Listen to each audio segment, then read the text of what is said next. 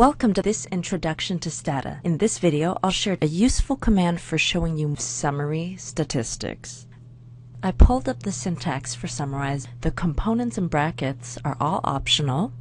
The order of the components really matter. Var list here just means a variable list, and also the options over here after the comma are listed under the syntax. So let's go into Stata and take a look at this. Now we're back in Stata with a practice data set, and we want to see how the command works. Sums for summarize can be sum or su, and we can choose however many variables we'd like again.